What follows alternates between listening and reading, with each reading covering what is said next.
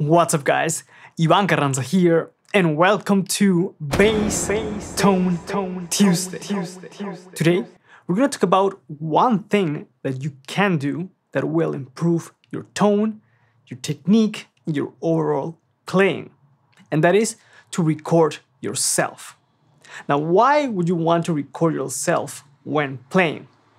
Well, recording yourself is a brutally honest way to assess your playing, because there is no hiding, all the mistakes or the little nuances that are in your playing when you listen back to a recording.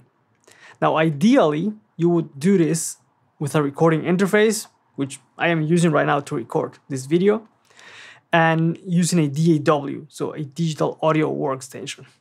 And that is ideal because then you can record in the program and set a tempo, use a metronome, a click, or a drum loop, for example. But you can see all the subdivisions in the recording. So you can clearly see in the waveform of your playing if you are rushing the tempo, dragging the tempo, or also you can hear and see the representation of your sound wave. If there are any passages that are, for example, too loud, or too quiet, or something is not played as cleanly as possible.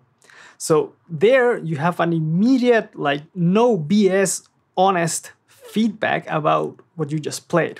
On top of that, you're also practicing how to deliver a better performance, because sometimes you play something, and you are like, yeah, that was good.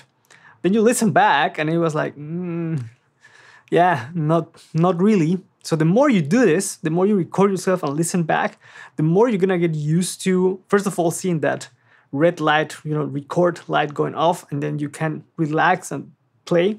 But then you're gonna be aware of the things that you usually do when playing, and you can correct or improve upon them. So your performance, your overall performance, whether you're recording or playing live, is most likely gonna improve. Like I mentioned, ideally you would use a recording interface and a DAW, and there are really, really cheap interfaces nowadays. You can get one for like 30 euros or $30. Doesn't have to be like high tech, you just need to be able to record things. And a DAW, if you're a Mac user like me, your Mac or MacBook comes with GarageBand, so you can use that and it's free. If you want to upgrade, you can upgrade to Logic, for example. If you're a PC user or a Windows user, there are a couple of options there. A very cheap one that's good is Rupert, no affiliation whatsoever. I think it costs like $60, which is way, way cheaper than Pro Tools, for example. So you can start there and upgrade at some point later if you want. But having those two tools is very, very useful. Now, if you don't have an interface or you don't want to spend more money, you're most likely watching this video either on your phone or a tablet, right? And those probably have also a video camera. So you can use that as well to record yourself. So you can just turn on a metronome or a drum loop or even a playback song, right? And just play along and record yourself. And here you really have to be honest with yourself and listen to all the nuances of your playing, and listen if you are rushing or dragging, or if you're not playing as cleanly. Now, a phone recording is not as ideal, like I mentioned, as a recording direct, because there's reverb in the room. The quality of the recording is not as clear, but it's still very, very useful. So you can just hit record or film yourself and play a song or a bass line and an exercise, and listen back and also see yourself, because that way you can also see if you're, maybe tensing up when playing certain passages, or your wrist angle is not ideal. Maybe you can correct your technique that way. And those are all things that are going to contribute to you becoming a better player and improving your technique, your sound, and your fluidity, and also staying relaxed when you are recording. Because at some point you might want to record with a couple of friends, maybe in a band, or you're hired to record and play bass for somebody else. and knowing how it feels like to be, on record mode is very, very useful. So I would recommend recording yourself as much as possible. I've been recording myself for a couple of years already.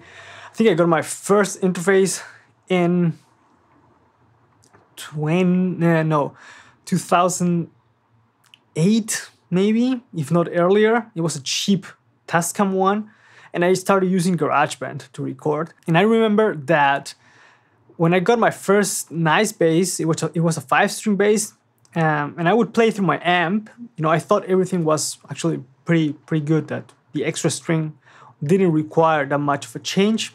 But when I wanted to record something, there was constantly a ringing string because my right hand wasn't muting properly. And recording direct, like I said, is a very, very honest and brutally honest feedback. So you hear every little detail.